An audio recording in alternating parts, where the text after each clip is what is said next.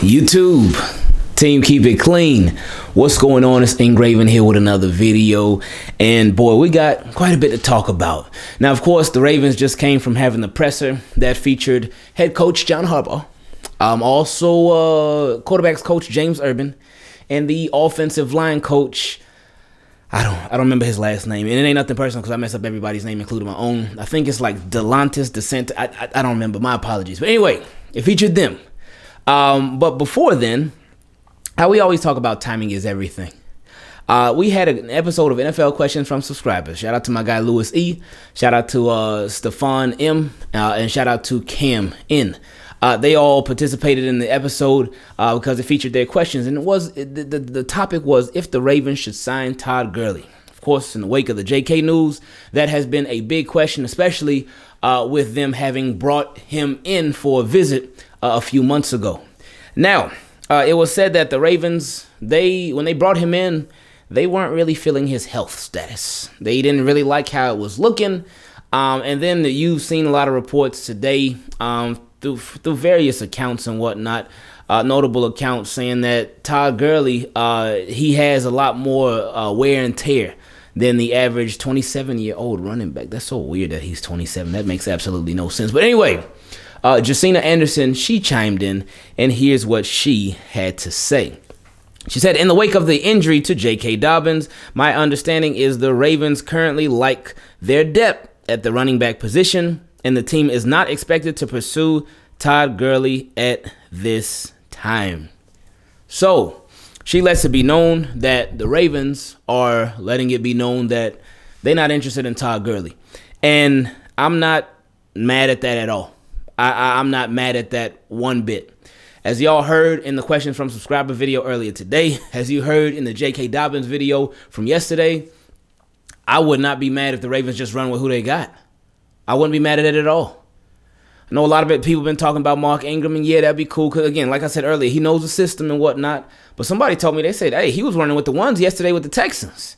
He was running with the ones, and he was doing his thing. So, hey, maybe he won't get cut or traded away or whatever. But I would not be mad if our one-two punch was Gus Edwards and Tyson Williams. Now, a name that I forgot about, or not even forgot about, but just I didn't include him in the running back rotation, but wasn't even thinking about it earlier when we made the video, was Justice Hill. Because I just felt like with Justice Hill, I thought that, I guess my mind's been so fixated on the fact that I think the Ravens would put him on IR. But if he is healthy enough to be able to play this season, depending on what the injury is, I don't remember what it is, maybe they could pass him through the roster to where they keep him on the active roster for the 53-man roster, and then they put him on IR, and then they can bring him back when he's healthy. So I think if they did that, then they would waive Nate McCrary. And now, one thing to pay attention to as we go through cuts, and Harbaugh actually said they made some cuts already in the presser, and when they asked him about it, he was like, but I'm not going to say who. I'm not going to speak out of turn. He said that's Eric DeCosta. But anyway, it'll let you know, and maybe by the time that you see this video, maybe some of those cuts will have been announced. We'll see.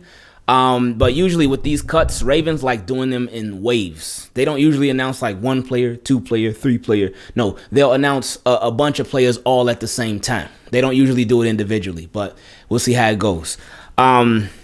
It said, what was it? Oh, with Justice Hill, if they release Nate McCrary, I think that will start to sort of let you know the direction that they're headed with Justice Hill.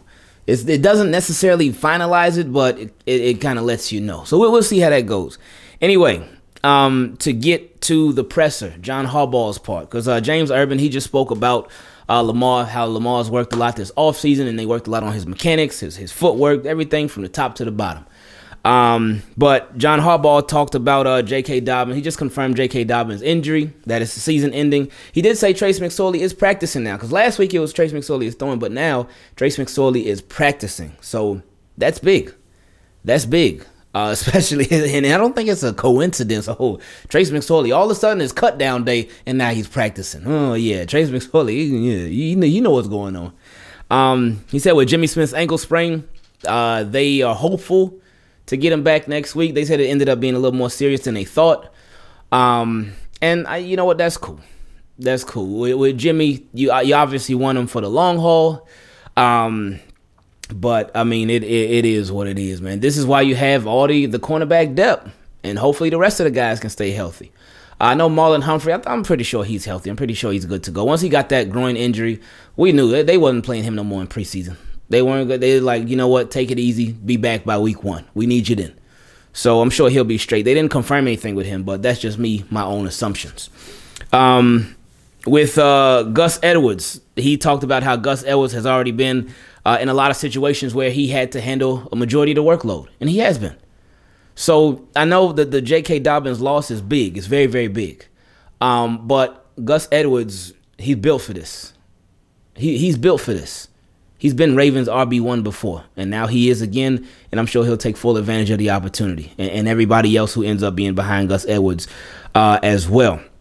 Nick Boyle, somebody who we have not been hearing anything on. We've just been waiting and waiting and waiting. And it seemed like he was going to return to practice, but then they said he had another surgery to clean up some stuff.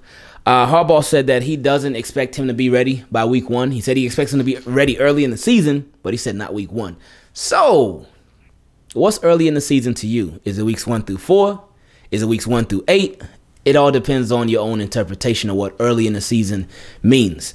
What the Ravens could do with Nick Boyle right now, since he hasn't been placed on he hasn't passed his physical, so he's still on PUP right now. They could leave him on PUP, but then he would have to miss the first 6 games. Or they could place him on the active roster. Then after they make the active roster, they could place him on injury reserve, to where that would open up a roster spot, and he would have to miss at least 3 games. So we just got to wait and see what happens. The difference between the two is that him starting the season on the physically unable to perform list, his roster spot is available for somebody else automatically. But if they keep him on the roster, then he holds down a roster spot, and they got to cut somebody else. So they got to risk that person being picked up by somebody else, being picked up on waivers, depending on the status of their NFL career. So we'll see what happens with Nick Boyle. He also said, which was a good question, somebody asked about J.K. long-term. Do we think this is going to have any long-term effects on him? And he said that he wasn't worried about J.K. Dobbins long-term. So J.K. Dobbins is going to come back fine. He's going to do his thing. Probably come back even stronger. So shout out to J.K. Dobbins. Now, this was probably one of my favorite parts of the presser, because he said somebody that has been missing in action for a long time, they didn't play any in the preseason. I was thinking they were going to practice every week. They kept showing them before the game, catching passes from Lamar, and I was thinking, okay, this is going to be the week that he practices. Okay, no, this is going to be the week that he practices, but he just didn't come back.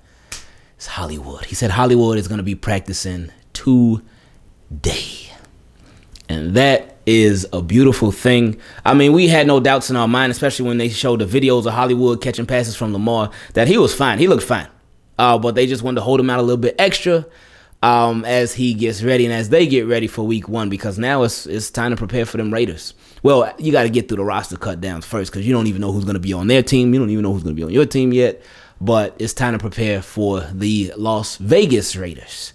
Got to get used to that. So that was a beautiful thing. And then he started talking about golf, and that was it.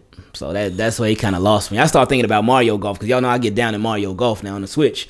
But no. But again, like I said, by the time you see this video, maybe some of those cuts that he talked about, maybe they'll get announced, maybe not. Either way, y'all already know when it starts happening. Yeah, it's gonna get crazy. It's gonna be very busy over the next couple of days. So y'all make sure you turn your notifications on. I know most of y'all got them on already, but turn your notifications on. Stay in touch, in tune, all that, in contact with the channel so you don't miss anything. Follow on Twitter too. Twitter is Ingravenvids. You can follow on Twitter, Instagram, TikTok, all that good stuff. It's Ingravenvids. I love y'all, team. Keep it clean. I appreciate y'all. And things are using next 24 hours. Well, actually 28 hours. Well, actually no, 27 hours. It's gonna be a bit crazy. So y'all just watch out for it. I love y'all. Y'all stay up. And we out.